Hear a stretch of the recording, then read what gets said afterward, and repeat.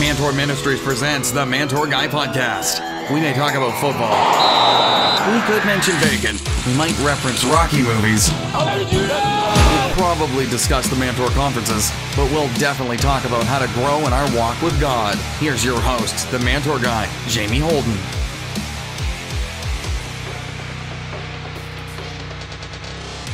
Hey guys, welcome back to the Mantour Guy Podcast. Jamie Holden here once again with you. Thank you so much for joining us and giving us your time this week to listen. On this week's podcast, we're going to be bringing you Pastor Walt Smith's workshop message from the 2022 Northcentral Pa Mantour. Pastor Walt taught the need to ride or die for biblical manhood, and we feel this is such an important topic in the world we live in today that we wanted to bring you this fabulous message from Pastor Walt, who really did a great job with this subject. So guys, I know you're going to enjoy this message from our 2022 Northcentral Pa Mantour.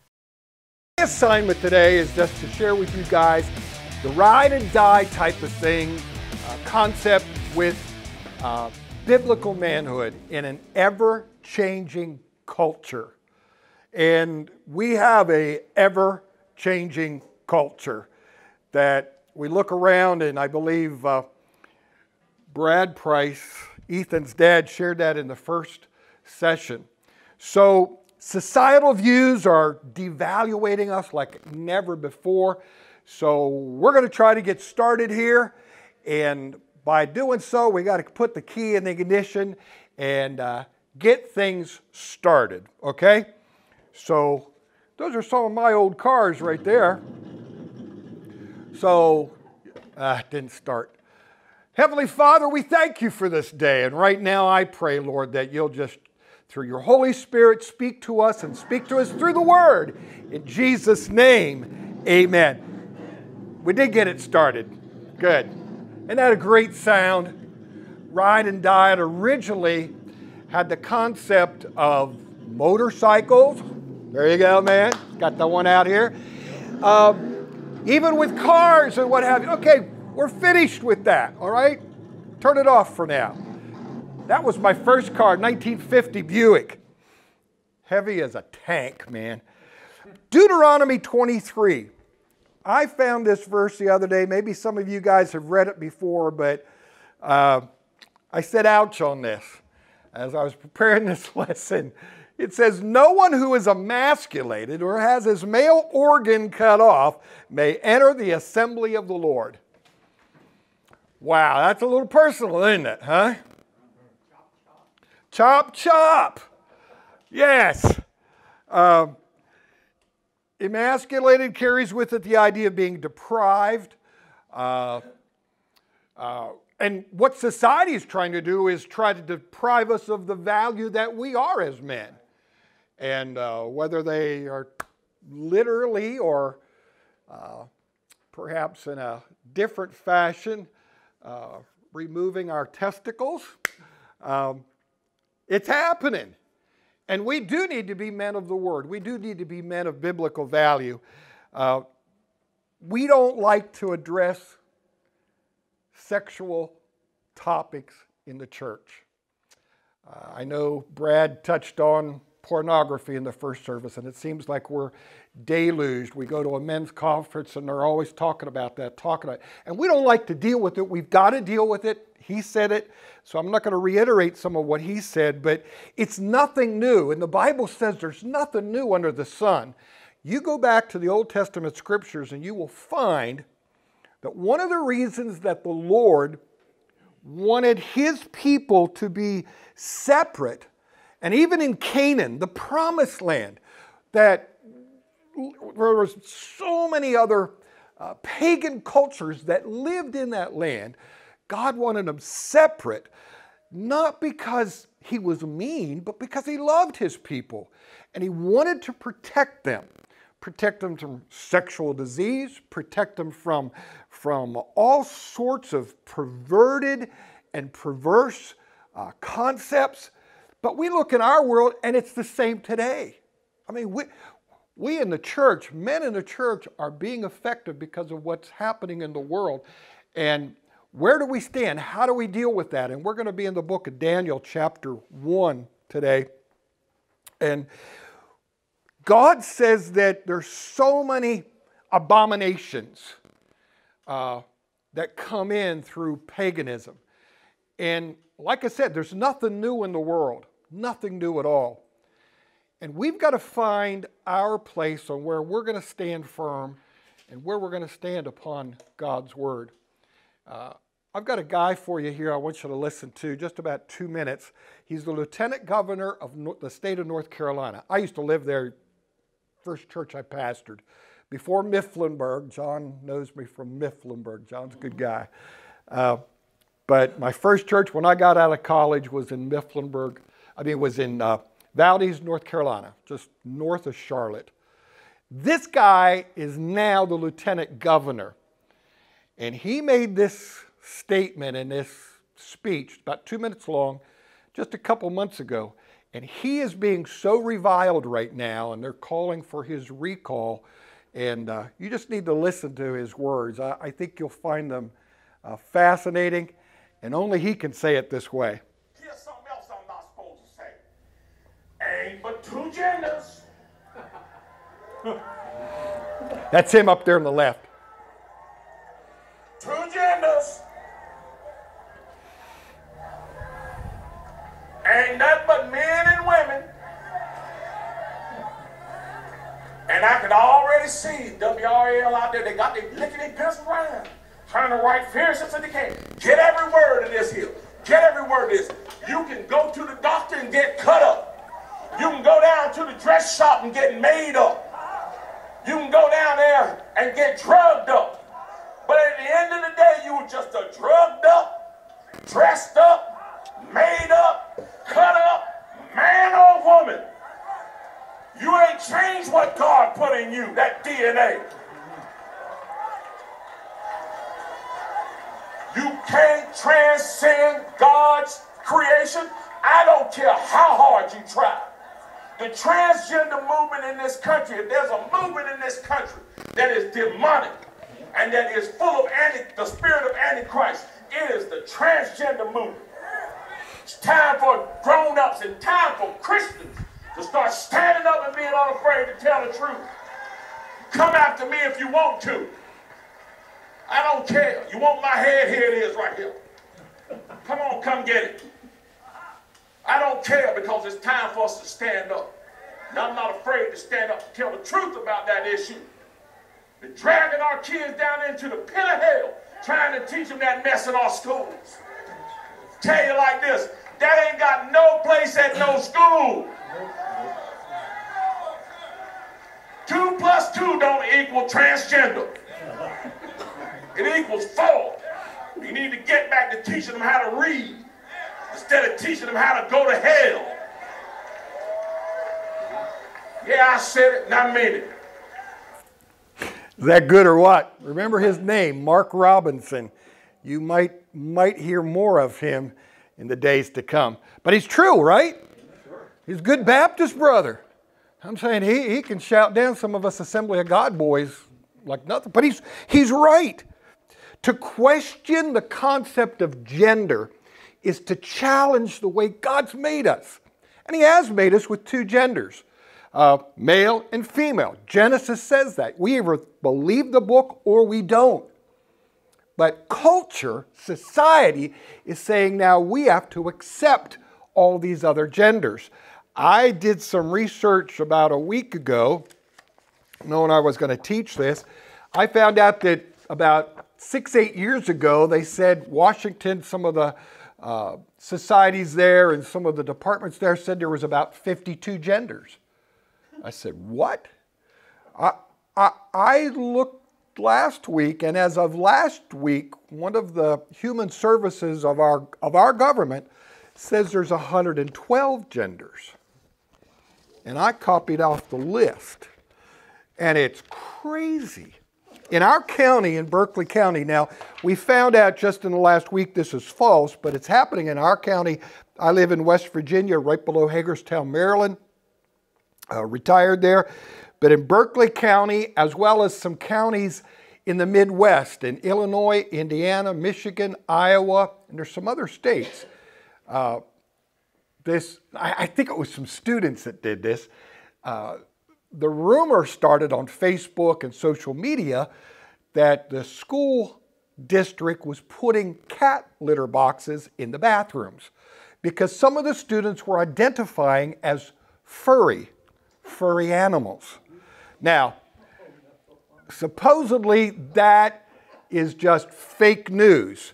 And I think it was some kids kind of playing with the school administrations because they've studied it out in the Midwest. Our county has put a debunk on it. But that's how crazy we've become in our culture. How do we handle that? How do we handle when a student comes in? If any of you are teaching leaders in the church, how do you handle when a student comes into your class, into your church, and begins to question, ask? How do you do that with your son or daughter, your grandkids? How do we deal with this? How do we handle this? So looking at Daniel chapter 1 is where I really want to start today. So we're in Daniel chapter 1. We're going to read the first couple of verses there. In the 3rd year of the reign of Jehoiakim, king of Judah, Nebuchadnezzar, king of Babylon, came to Jerusalem and besieged it.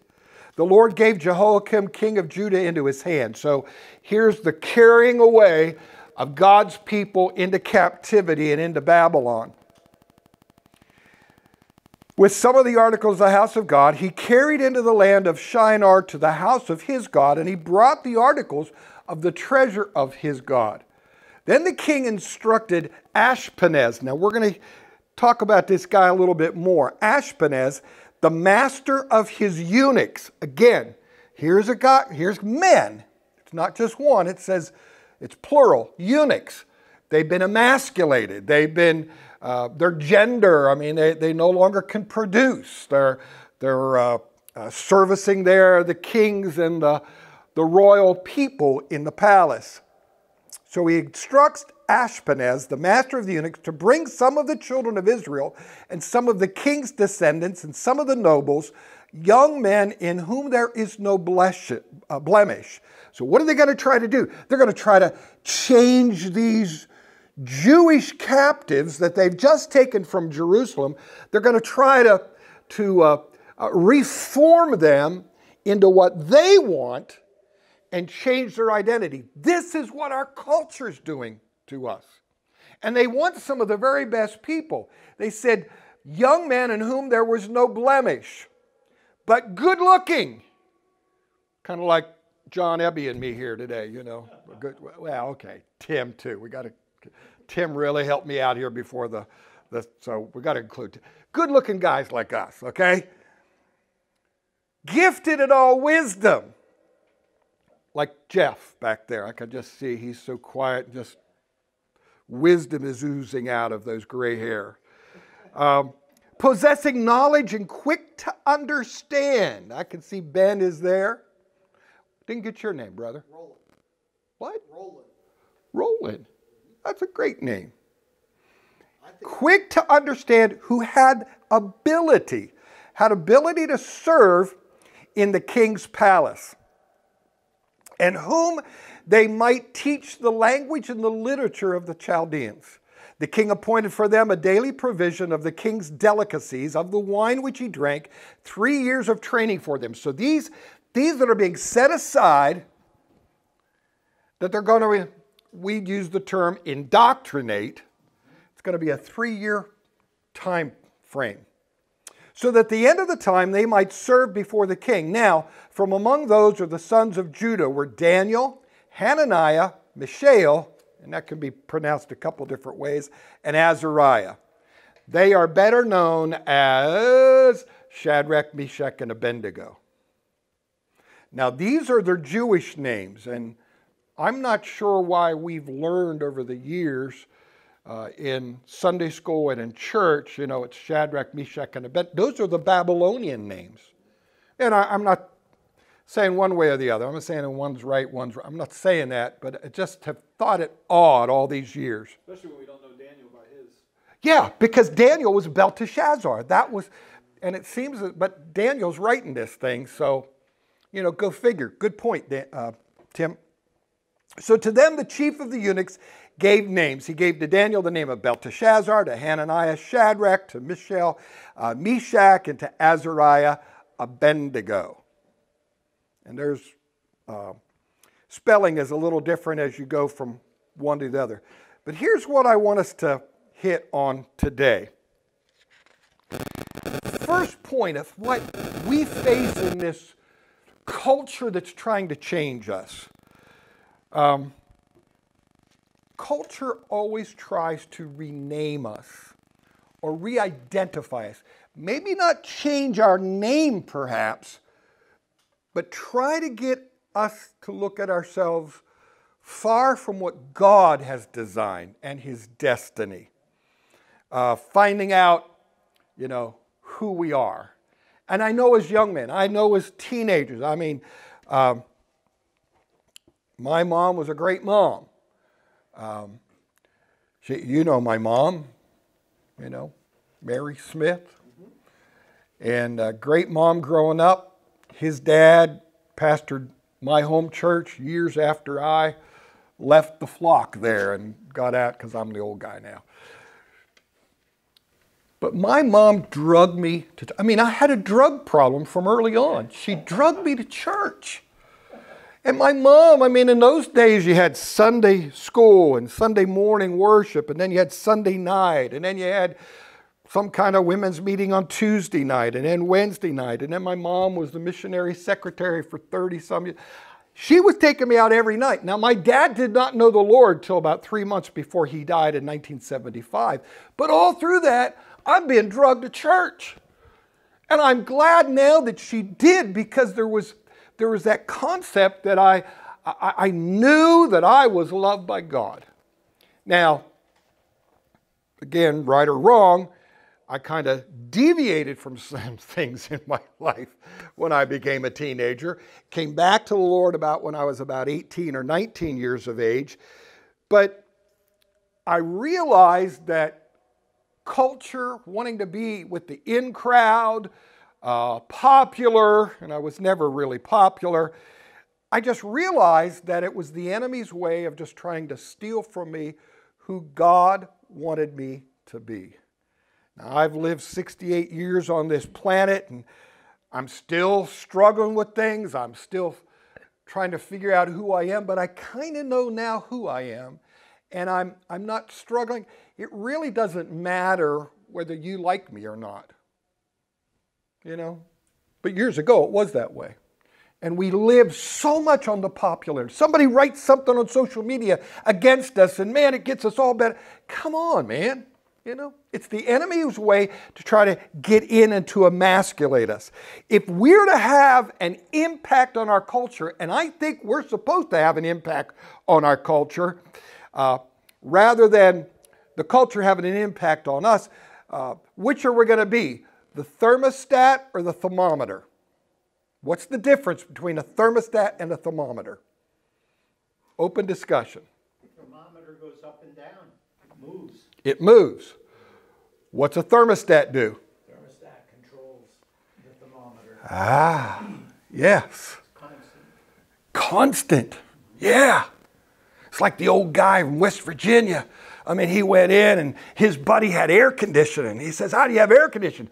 Oh, that thing over there on the wall. And I just kind of turn it up, and he heard the air conditioner come on. He says, where do you get one of those? Down at True Value. The old West Virginia hillbilly, he went down to the True Value, brought it back, nailed it up on his wall and turned it, and there's nothing happened, right?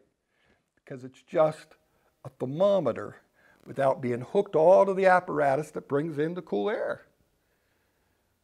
We have an opportunity to not reflect the culture, but to impact. How can we do that? Open discussion. How can we, as God's men, how do we impact our culture? Consistency in character and in how we act. Our actions need to be consistent with who we are in Christ. I like that. Consistent. Somebody else. Staying grounded in the Word, that's unmovable. Wow, that's good. You've already alluded to not caring what other people think about you. Yeah. And that's difficult because we all want to be liked. That's why we all combed our hair today and brushed our teeth if we have any teeth, right? We dressed appropriately. Everybody's got jeans on. Some nice slacks back there, guys. Proud of you guys. Proud of you back there. But, you know, we get to the place where it really doesn't matter whether someone else agrees with me or not. You know, I think it was Ben said, we're grounded in the Word. How is the culture of today, with all the different genders they say there are, with this wokeism that's out there, how is culture eroding the church?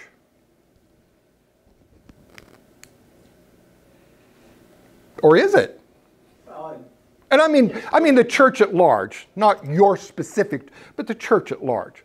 It pushes against the values of the church and of our human character, of who we are. It consistently, like an example is, you know, a person in our church, his sister wanted to become a man, so she changed her name, and he, who was on the worship team, you know, start saying that she had the right to do this and that we were, you know, what's the word, homosexual friendly or whatever word you want to put in there, and we lost him as a member. But, you know, he needed to be off when he took that stand.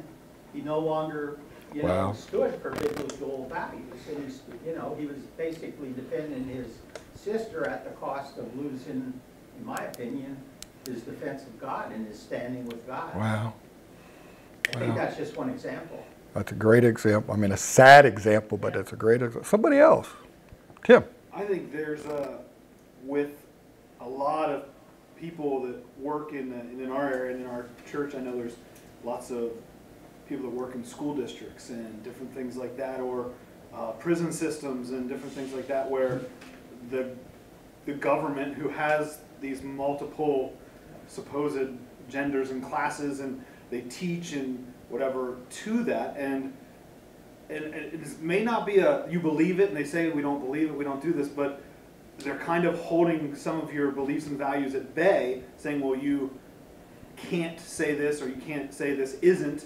Not that you have to necessarily push it or whatever, but then now you're not those little tiny things here and there. You don't push against this a little bit, you don't push against that for threat of something, and then when you don't push against that little thing, then you're getting a little bit more, and you can't push against that, and you're just slowly getting pushed back more and more and more, to the point where you got to almost at some point make a decision. Am I going to, now you're speaking out against it because it's all those little things versus being able to do those little things. And to a degree, it's a very tough predicament you're in. What can you actually say? Is that worth losing your job over, or there you go. The system? There you go. And not all of it right away is, but at some point there is decisions that need to be made about education and children, and that's just. And it's tough. That's those the category decisions. I'm in, yeah. It's tough. Kids in school and different things you've got. Roland, you had your choices hand in up? education. Yeah. Yeah, I think the biggest thing is truth, is being able to speak truth and be able to adhere to the truth, even if it hurts us. Yeah. And being able to stand up and say, this is who I am. And we're talking about this. My daughter is going to the University of New Hampshire. The first thing that they did... You've got a daughter in college? Yeah, I'm a lot older than you might think. Oh, Roland, you're looking great, buddy. They would have picked you. They would have picked you because you're young. My son's here with me. He's 24. Okay. I thought he was your brother. Yep, no, he's my son. My wife hates it because I keep calling her my mom. Careful, this is being taped, okay? She knows it. But truth, you know, being able to go out and speak truth. My daughter's up there in college. When she got up there, the requirement for her to enter the college was she had to go to pronoun class first. She had to go to pronoun and learn the pronouns that she had to learn. And when they got back to her and they said, what are your pronouns? She says, the Father, the Son, and the Holy Spirit are my pronouns. Wow. And they said, what else do you want to be called? She says, that's all I need to say. And she sat back down again. And see, it's those things that we've just mentioned here that is eroding the church. And if we as men don't stand up, and I mean, God bless the women in all of our churches. I think some of our churches would not exist today if it wasn't some of the praying moms and grandmoms. I'm here as a result of praying older ladies in the Phillipsburg church. But it's time for us, and I know you guys are, that's why you're here, so I'm preaching to the choir, but we've got to solidify this with our other brothers that society will not change who we are. And I'm not saying it's easy. Here's the names here. On the left side are the Jewish names we just mentioned, and here are the Babylonian names. Now, I always like to find out the meanings. I'm sure you do, and we're not going to do a complete study here. We don't have the time this morning. But here's just some of what they mean. Daniel meant God is my judge. Hananiah is God is gracious. Mishael, who is like God, and Azariah, God is helped. Those are great Jewish names. But look at the Babylonian names that the Babylonians were trying to change their identity. Belteshazzar meant, lady, protect the king. Maybe that's part. He's being emasculated. That verse I shared from Deuteronomy 23. His masculinity is being devalued into more of a feminist. They want him to identify as a feminist. Shadrach, afraid of God. Afraid of God. Meshach, despised, contempt, who was like our God, and that's with purposeful small letter G. And Abednego, slave of the god Nebo. And that's an interesting study of who Nebo was. And I'll just let you kind of go do that on your own. But the enemy has a label for us that if we're not careful, it's going to be attached to us. And that label will inevitably take away what God has designed for our life. It defines who you are. What God wants to do is redeem us. Not rename us, He wants to redeem us. So we've got to know, guys, who we really are. And I love the season that we're in as a church. 25 years ago, you'd attend this conference, you probably would have dress slacks on, and you'd probably have a shirt, maybe even a tie, maybe society changes. Look at some of the old baseball pictures from like the 30s and 40s. Guys would go and just watch the game in suits and ties. What's the dress code now? Jeans. Some of us will go to church tomorrow. Church I attend when I'm not out speaking, I wear jeans. Got to tell you a little humorous story. I think I got time. Back in January, I was called upon by a Mennonite church in our area whose pastor, the board says, you just need to take your vacation times, or you're going to lose them. And they forced him to take his vacation time, which was wonderful. And somehow somebody that I know knew the head of the deacon board, and so they called me on the phone and said, would you come and speak for us, yada, yada. Yeah, it was right outside of McConnellsburg, PA, if you know where McConnellsburg is, way down the southern part, and I didn't know anything. All I knew was the church started at 10:30. That's all I knew, and I just had to get up and give a word. Now, I wasn't going to go crazy with speaking in tongues and all that. I knew where I was at, but there's so much in God's Word I could preach otherwise. But it's a Mennonite church. Never guess how I dressed. Black pants, black shoes, a black coat, and a white shirt. I took a tie with me because I rarely, unless it's a funeral, wear a tie in the last 2, 3, 5 years, okay? You know where I'm at? I walk in the door, I meet Steve, who's the head guy, and he's got blue jeans on and a flannel shirt. Other guys are coming in, flannel shirt and blue jeans, and just down home, just great people. And we get talking, and I said, Steve, I feel a little overdressed. He says, I guess so. If you ever come here again, please take that suit off, right?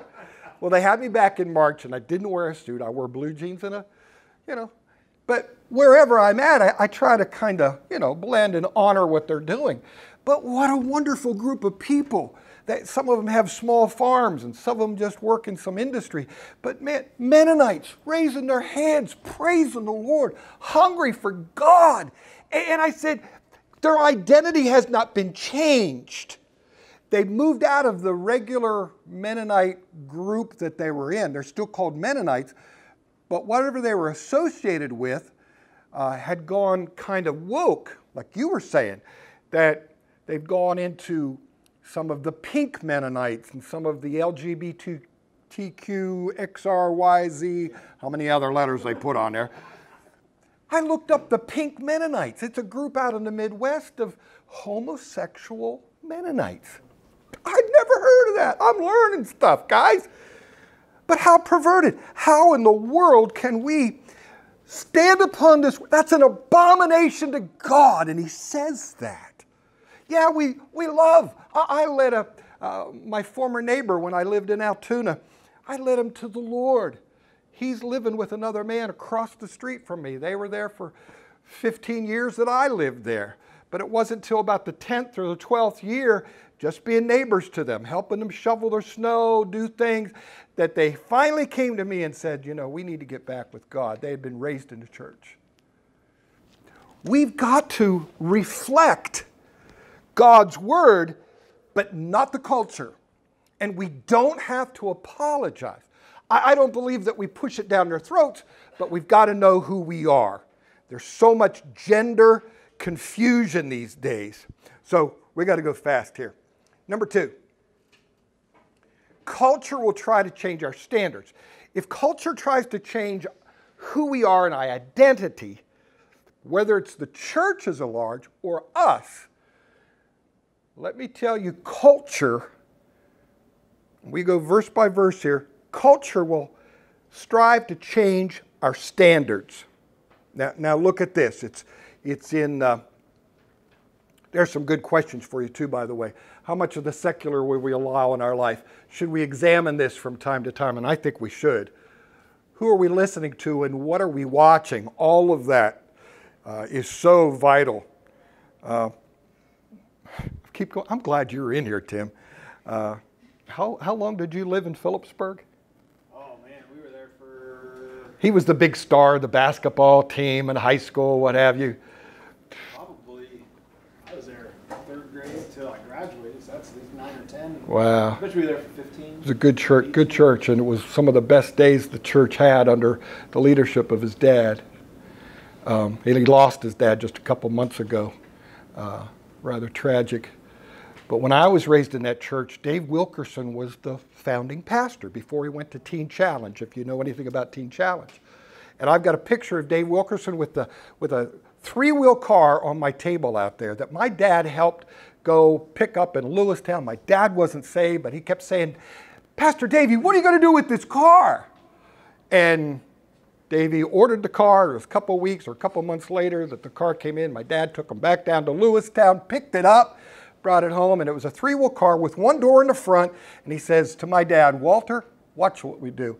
And Dave Wilkerson would make 15, 20 trips on a Sunday morning, bringing kids into church because they had never seen a 3-wheel car in Phillipsburg, let alone Pennsylvania. It was a German brand type of thing. And he drove that. It was a hook that he used to bring people in. He didn't reject culture. He was using culture to solidify the church. Then 10 years later, the Cross and the Switchblade, the big movie on Teen Challenge, premiered in Phillipsburg. And it wasn't his dad, but there was a pastor there at that time that forbid us to go watch the movie. Can't do that. And that was in the days in the 60s when John Wayne and the cowboy movies and all this, it's not the filth that you see in movies today. But we were forbidden to go to movies. You had to sign a little card for membership. You wouldn't go watch a movie. And we were forbidden to go watch The Cross and the Switchblade. A beautiful story. But me and my buddy, we snuck in anyway, and we saw it and got vilified by my mom later on. But culture tries to change our standards. Our values. Verse 8. But Daniel purposed in his heart that he would not defile himself with the portion of the king's delicacies, nor with the wine which he drank. Therefore he requested of the chief of the eunuchs that he might not defile himself. Now remember, how long is this going to be for? 3-year training period. But Daniel says, no, I don't want to defile myself with any of this. And so he resolved in himself, resolved not to defile himself. There's never been a time more important than right now, that what we're currently living in, to know what we really believe. And again, I think, Ben, you were the one that really hit on that. We've got to know that we know that we know. We've got to stand firm on what we know. Not that we're perfect. Not that we've got it all made. Please understand. There's so much I still do not understand. In my daily devotions, I'm still saying, wow, Lord, I've read that dozens of times, but it has a whole new meaning for me. When culture shifts, we've got to make sure that we reaffirm our convictions. I'm not saying that we've got to live in a specific time period or in a particular culture. Some people do that, and we respect that. The Amish, some Mennonites, live in the 19th and the 18th century still. Horse and buggy, no telephones, unless it's on the pole, and they climb the pole and they can use it for their business. And, they won't own or drive a vehicle, but they'll ride in yours if you'll take them to the store, right? I mean, and we respect that, but come on, guys. We live in the world, but we're not of the world. Apostle Paul says we've got to be all things to all men so that we could just win some. So I love my brother here. He's got a motorcycle out here. And I'd had motorcycles for all of my life until about 2 or 3 years ago. And what a hook when you pull up and there's other guys that maybe not saved. And hey, not that you preach at them, but boy, me and a couple of our board members when we were in Alabama, we rode every year they have the Trail of Tear ride from someplace in East Tennessee all the way out to Memphis, and it came down through Alabama, and we rode, and there's thousands of motorcycles 3 wide, and what a great opportunity we had, and we rubbed shoulders with some guys that were rather rough. But when culture shifts, we've got to stay firm in our convictions. Now, quickly, we'll go to verse number 9. Now God had brought Daniel into the favor and goodwill of the chief of the eunuchs. And the chief of the eunuchs said to Daniel, I fear my lord the king, who has appointed your food and drink. For why should he see your faces looking worse than the young men who are your age? Then you would endanger my head before the king. He said, man, if I keep some of this food and you don't look as good as the other guys, the king's going to have my head. He's got to deal with me. So verse 11, Daniel said to the steward whom the chief of the eunuchs had set over Daniel, Hananiah, Mishael, and Azariah, please test your servants for 10 days. This is what Daniel said. Just test us for 10 days. They're going into this 3-year boot camp, but here's the boot camp, really, 10 days. Just try us for 10 days. And if our appearance is examined before you and the appearance of the young men who eat the portion of the king's delicacies, as you see fit, so deal with your servants. So he consented with them in this manner and tested them for 10 days. So rather going through the whole lengthy thing and then the king having his head, he says, okay, Daniel, we'll go through this, 10 days. They'll eat the delicacies from the king's table, and then you eat what you believe your God would have you to eat. That was kosher, okay? So what happens? I mean, this is a real test that's going on. They ate the vegetables. They had water to drink, and you'll see that in the next couple of verses. And the guy agrees, and after the 10 days, what happens? They look better than the guys who ate from the king's food. And let me tell you, the king's table was probably pretty good. Filet mignon, lobster, huh? Anybody like seafood? Yeah. I mean, the best of the best wine and everything else. But Daniel and the boys looked much better. Why? Because God's favor was on them, and they were not going to succumb to the culture. They were not going to really sin against God. They weren't going to make a big deal about it, but they said just test it. Culture will test us. When I was in college, I worked for a fellow by the name of E.A. Farrell. He was the pastor at Calvary Assembly of God in Pottstown. Great guy, big as that door over there. Great, E.A. And he had a side business because he was bivocational even back then. Church couldn't pay him, and he had a side business of carpet laying. So I got connected up with him when I first went to college through my home pastor, Walt Smith. So I got connected with EA, and I helped him lay carpet. I learned the trade, but I also then was his youth pastor on Wednesdays or Thursday nights, whatever it was, and then on Sundays. But me and EA, he was just teaching me so much, and I worked for him with almost the 4 years I was in college. But there was a guy about the second, maybe my third year, it was my junior year in college, that one of the guys that worked at Sears, and we were a contractor for Sears, did a lot of the new homes they were building in the Pottstown area. We subcontracted and did their work. But one of the assistant supervisors, who was Muslim, Muhammad, Rashid, I think Muhammad, something like that. He would always come out, talk to us, what have you. And then one day he came out and talking to me. And he's just about 5 or 6 years older than I am. And he says, "Are you really a Christian?" "Yeah, I believe the Bible." He says, I'm gonna let you know that I'm not, he says, "I've never met a real Christian yet." I said, "Rashid, come on." He says, I thought he was going to have one of those gotcha verses, that, he was going to look, and I'm just a Bible school student, and he's a couple years older than me, but I thought he was going to have a gotcha verse, and I'm thinking, oh, dear Jesus, he's going to get me. And you know what he does? He comes up to me, and he says, "I've never seen a real Christian." Bam! He smacks me in the face. I said, "What's the deal, Rashid?" He says, "If you're a real Christian, you'll turn the other cheek." I said, "Is this the way you go around trying to find Christians?" He says, "Well, I want to know if you're..." I didn't think he was going to hit me the second time, and he did. The other one. Bam! Not as hard, but he hit me. I said, "Rashid, if this is the way you're trying to find out who's Christians, it's not a good one." He says, "Well, I've never had anyone receive it like you have. You're a real Christian," pointing at me. Let me tell you, culture will test you. I wanted to... That's a test, guys, all right? And culture is going to give us those tests and those opportunities, all right?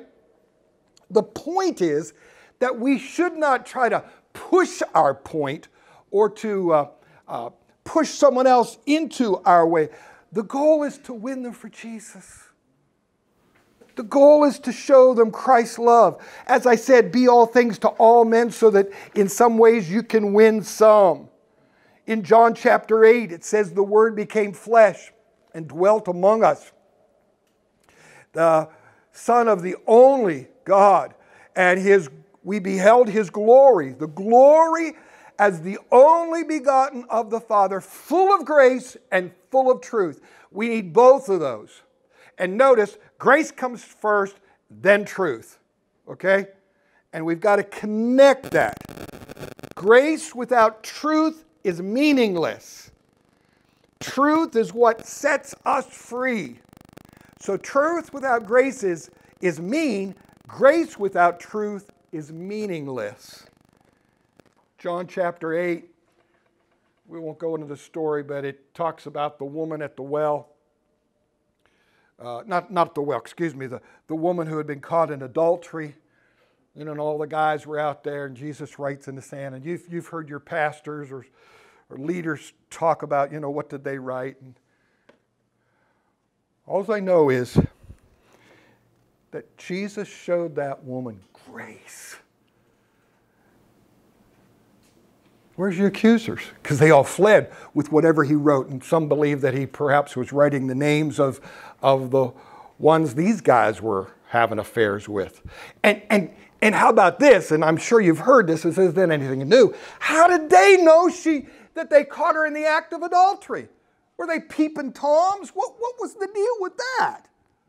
So Jesus just writes and he tells her what? Go and sin no more. Grace is, where are your accusers?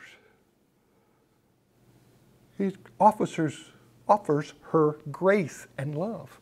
And then the truth is, if you go and don't get involved with that again.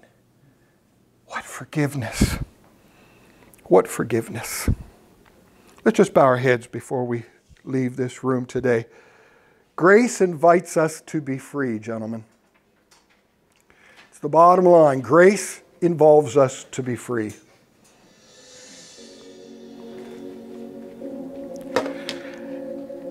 And the truth of His Word sets us free. Heavenly Father, we want to receive your grace today. My brothers that are come and taking a whole Saturday, Lord, I pray that they'll glean something from this day that will help them in their lives. Lord, I pray that I will receive. Already I've received in that first service, Lord. You spoke to my heart through Pastor Brad's message. Lord, I need your grace. I need your love. But Lord, allow your truth to set me free. Guys, if there's something you just need to ask the Lord forgiveness of, right now is the time. Just say, Lord, please forgive me of this or that.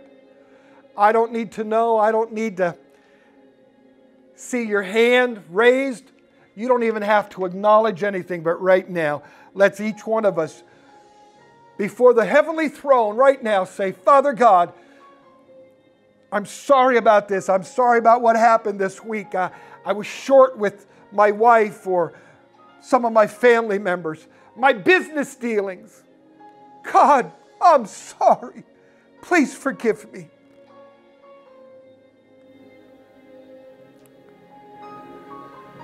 He loves you, gentlemen. He is not even motivated by what we do for Him. He's motivated by what He's done through us. And He wants to do so much more. Pastor Brad was so right on in the early service when he said that even though we may be retired, there's still something for us to do. And those of us who are retired, we hopefully get that. Some of you men are working in difficult situations. As Tim said today, Lord, help him in the school system. Lord, that guy that's here that's in the industry, Lord, a salesman or working in the shop, help us, God. That culture will not eradicate, emasculate, or do away with what we know is your truth. Lord, may we, as we stand before you one day, stand as men that have stood upon biblical foundations. In Jesus' name, amen. The Mantour Guy's final thought. What a great word for the men. Walt did such an amazing job with this sensitive topic, and I'm so happy we could bring it to you this week. Well, guys, we don't have time for this week's podcast. Just a reminder, the Forged by His Fire Men's Conference is this weekend, October 14th and 15th. Men, you do not want to miss this conference. It's going to be amazing. Make sure that you're at Camp Hill, PA for the Forged in His Fire Conference on October 14th and 15th. If you still want more information about this, visit forgedbyhisfire.men. That's forgedbyhisfire.men. And when you attend the conference, make sure to stop by the Mantour Ministries table and say hi. But guys, as we wrap up today, I want to thank you for giving your time today to listen. We'd love it if you took a second and shared this podcast to your social media accounts. We'd love to be able to reach even more men and help them grow in their walk with God. Don't forget, subscribe, leave a 5-star rating and review wherever you get your podcasts. The more reviews and ratings we get, the more men can find us, the more men we can help grow spiritually. Also, don't forget to visit mentorministries.com to learn more about our conferences, our books, and our resources.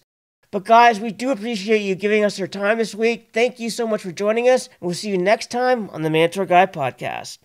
Thanks for listening to the Mantour Guy Podcast. Be sure to visit mentorministries.com to learn more about our books, men's ministry resources, and our Mantour conferences.